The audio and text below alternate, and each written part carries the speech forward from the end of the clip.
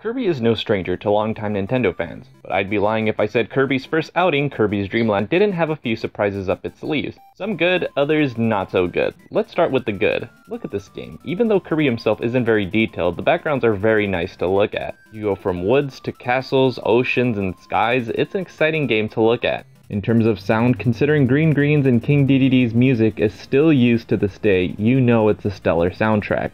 In terms of gameplay, this is where the surprises started. Kirby is known for his ability to suck in enemies and steal their abilities. It's pretty much his #1 defining feature next to his infamous color, which, by the way, happened to be white during this point in the character's Western life.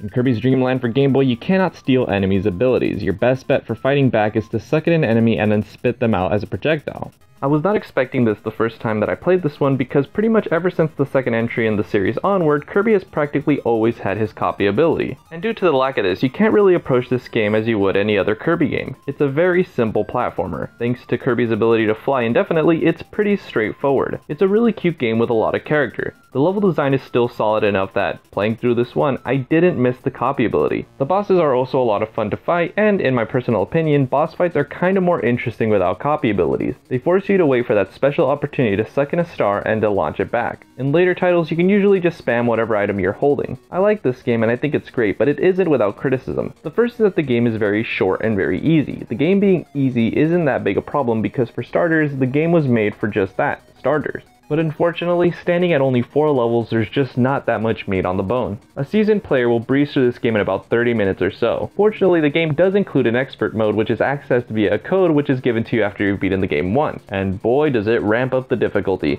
I wouldn't say it really improves the game. This mode feels like an added bonus and not really the main event, so a lot of deaths feel cheap throughout my playthrough. Overall, it's a fun game, just a short one. It's only a couple dollars on the eShop, and I would recommend it if you're looking for something to spend an afternoon on.